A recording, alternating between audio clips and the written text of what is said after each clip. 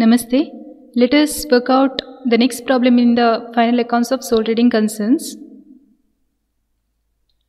Here the question is given, and this question has appeared in the semester exam of Mangalore University. Prepaid trading and profit and loss account of Aishwarya Limited for the year ending 31st December 2017 from the information given below. So they have given some information. So what we are supposed to do? We have to prepare trading and profit and loss account. We need not prepare balance sheet. So let us take only those items which comes in trading and profit and loss account. Okay, now one by one you just guess. Capital, whether it comes in trading and profit and loss account? No. It goes to balance sheet, right? So we are not taking. Stock on 1/1/2017, that means opening stock. This will come in trading account. Cash goes to balance sheet. Debtors, asset, balance sheet. Purchases comes in trading account. Sales, trading account. Returns, see here they haven't mentioned sales return or purchase return, but they have given the figures in both the sides. So return, which return is debited and which return is credited? See, return means it is nothing but the goods returned. See, in the case of purchase return, what happens? We are purchasing certain goods and we are returning it back. So goods are going out. Okay, goods or purchases or sales, whatever it is a real account. So when it goes out, what happens? It should be credited. So returns 3000 is credit. That means this is purchase return. Always remember, this is purchase return. 3000. What about 1000? Return 1000. That means returns, goods are returned to us. That means sales return. We have sold the goods and they have returned it to us. So goods have come in. So goods or sales or purchases, whatever it is a real account. So it comes in. It should be debited. So this is the sales returns. Here 1000 is sales return, 3000 is a purchase return. Next, freight. It comes in the trading account. So returns come, then freight. It appears in the trading account. Salaries, profit and loss account. Wages, trading account. Outstanding wages. See, this is very important point. In the case of outstanding expenses, you have to see whether it is given in the trial balance or in the adjustment. So usually outstanding, prepaid, all those items will be given in the adjustment. So you know adjustment means what? It is a new entry and there are two effects. So one thing, what you are writing? Outstanding wages, you are adding to the wages. Then second thing, you are writing outstanding wages on the liability side of the balance sheet. This is a usual thing, right? But in this problem, they have given only outstanding wages only in the trial balance. So when they give outstanding wages in the trial balance, we have to write only once. Where we have to write? Whether we have to add in the outstanding wages to the wages in the trading account, or we have to show it as a liability in the balance sheet. We have to show it as a liability, because for the next year people should know, right? There are outstanding wages for the previous year. So always remember, when outstanding expenses are given in the trial balance, it has to be recorded only on the liability side of the balance sheet. So it goes to the balance sheet. So we are not writing. So we are not writing outstanding wages in the profit and loss account or trading account. Then rent we are writing in the profit and loss account. Then creditors, balance sheet. Miscellaneous receipts. So this is a gain. Gain comes in the profit and loss account, credit side. So they have given credit balance also. So drawings, it appears in the balance sheet. Furniture, balance sheet asset. Depreciation on furniture. So usually what happens, this also you have to take into consideration this point. Depreciation usually given in the adjustment. So it appears twice. One, you have to write in the profit and loss account, as depreciation, and another effect is in the balance sheet you are writing the asset less depreciation, correct? So it appears twice. But if depreciation given only in the trial balance, then only one effect. So I told you, when there is outstanding or prepaid expenses or income, we have to write directly to the we have to write in the balance sheet, right? But there is exception for only depreciation, because depreciation is not an actual charge, right? Depreciation is charged in order to replace the asset after so many years. So every year we are keeping a part of our profit as depreciation.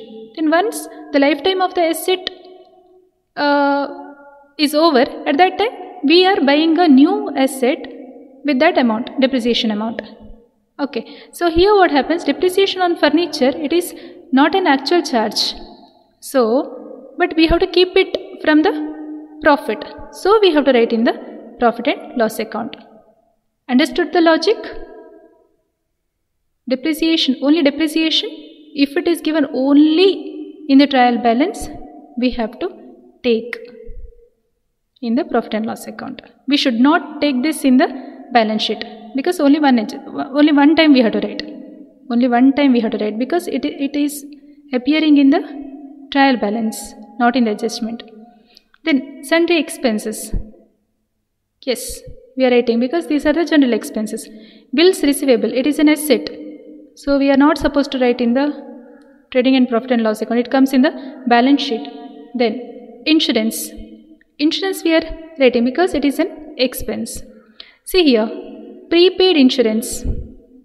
I told you the same thing. Prepaid insurance, usually it will be given in the adjustment. 2 times you have to write. One time profit and loss account, insurance less prepaid. Then on the asset side you are showing prepaid insurance, correct? But if it is given only in the trial balance, we have to write only once, and it has to be written in the balance sheet. So prepaid insurance won't appear in the profit and loss account. We should not write this in the profit and loss account. Clear? Discount. So discount to both the sides they have given. No. So it is discount received as well as discount paid or discount allowed. You know, discount received means what? It is income. So credit side whatever is there, that is discount received, and debit side if there is any discount balance, that is on the debit side itself you have to write. Then carriage inwards. Inward means what? While purchasing the raw materials or the things like that, then we have to pay the carriage. We are paying the carriage and we have to write in the trading account. So discount, okay, discount appears, carriage inwards appear. Income tax. See, income tax is paid on the income of the proprietor, owner. So it has nothing to do with the business profit and loss. So we should not take this. We should not take income tax. See, they have paid income tax from the business, still it is considered as drawings because for the proprietor's use, correct? So we are not supposed to take this. Carriage outwards. So we are giving the carriage while selling the products.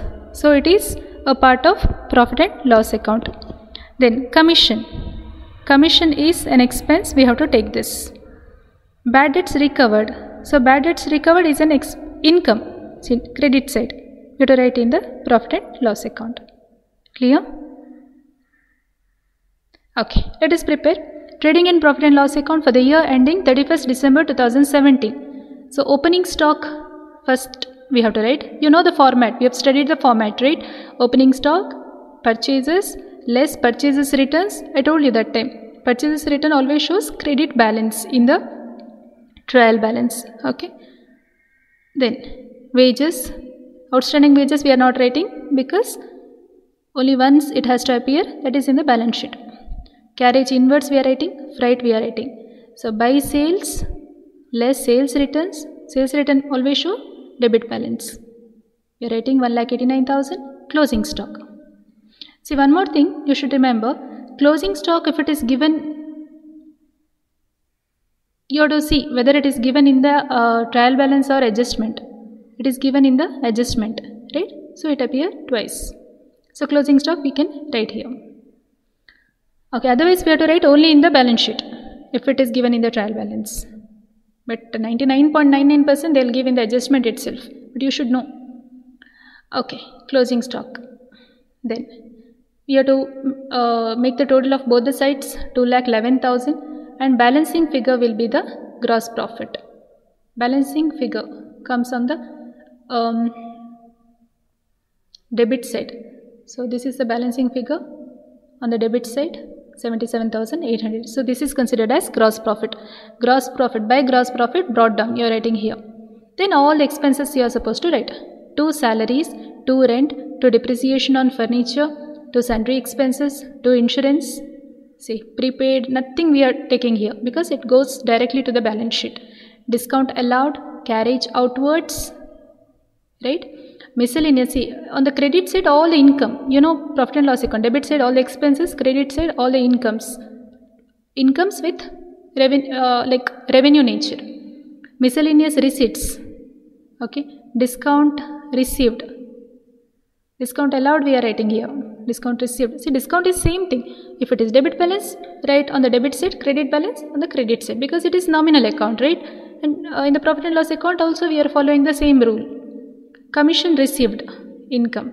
Bad debts recovered, income. So we are writing on the credit side. So make the total of both the sides 81,200, and the balancing figure will be the net profit. And this should be transferred to balance sheet. Clear? Thank you.